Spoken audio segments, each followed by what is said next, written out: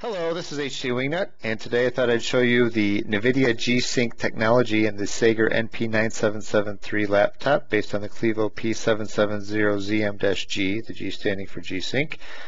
But before we get to that, I'd like to take your focus to the video, and this is the Nvidia provided pendulum demo, which highlights the G-Sync technology. And you can see in the upper left there's three checkboxes: G-Sync, No Sync, and V-Sync.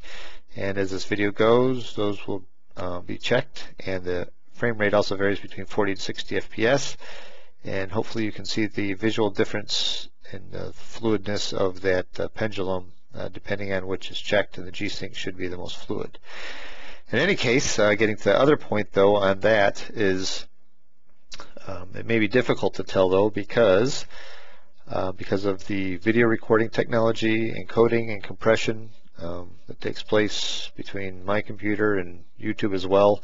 You may lose the visual acuity that you need to really see the difference. But if you're used to tearing and stuttering in games, you know what I'm talking about. So basically, what is G-Sync? G-Sync syncs every frame regardless of what the frame rate is. So it basically eliminates any of that tearing and stuttering that you typically see. What do you need to get G-Sync in a laptop? Well, there's a select few laptops that have it. This Sager NP9773 is one of them, but it requires a Nvidia video card that is G-Sync, I guess, approved or enabled.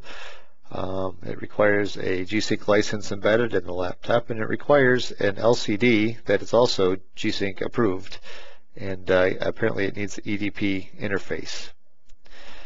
Now, how do you enable G-Sync? Well, it's as simple as going into the Nvidia control panel and clicking a checkbox, enable or disable V-Sync. It works in windowed mode or in full screen mode too.